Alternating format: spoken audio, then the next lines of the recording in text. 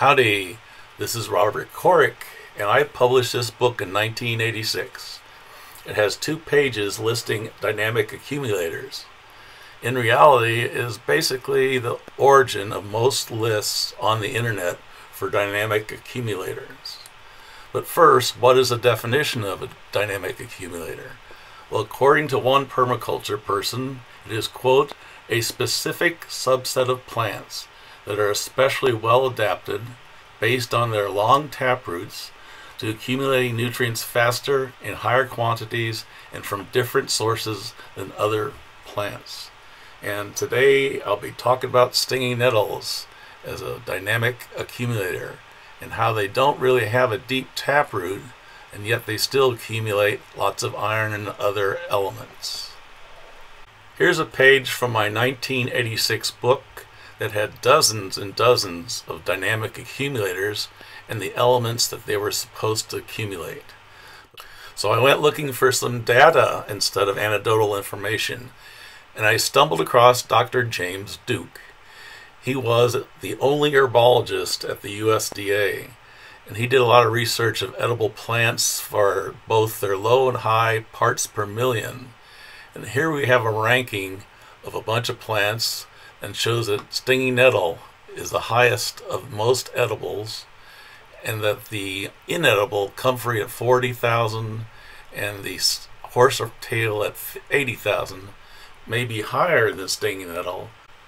This list for silicon and a number of other lists are available in my book, Sustainable Food Gardens, Myths and Solutions. So let's take a look at stinging nettles as a dynamic accumulator. They are high in amino acids, protein, and according to Dr. James Duke's work, iron and calcium. They are also a great source of vitamin K. And here's a grove of nettles growing in a riparian habitat near a river. Here's a view looking down on the top of the leaf pattern of a stinging nettle. And here's what gives a stinging nettle its name. And how do you gather stinging nettle? Very carefully. Turns out dandelions are also accumulators. This is the only research I've been able to find on these weeds.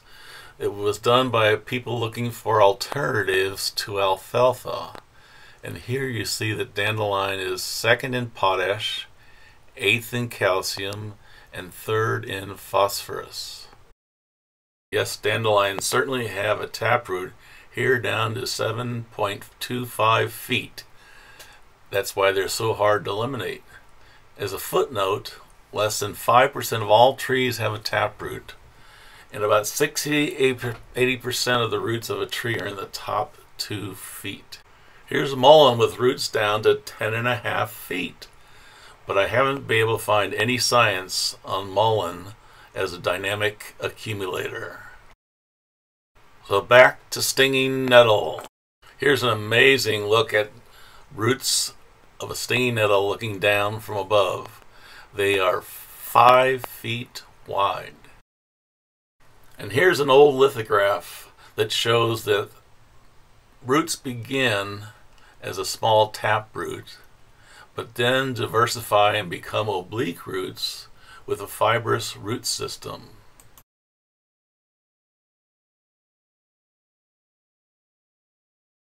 And here's a study from Germany that shows roots down to 2 feet or more, but no taproot.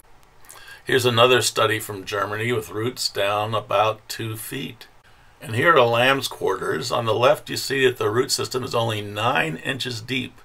And don't forget, lamb's quarters have twice the amount of potassium as dandelions, but about the same amount of calcium. And here I'm digging stinging nettle roots, and you'll see that there's a ribosome but no taproot.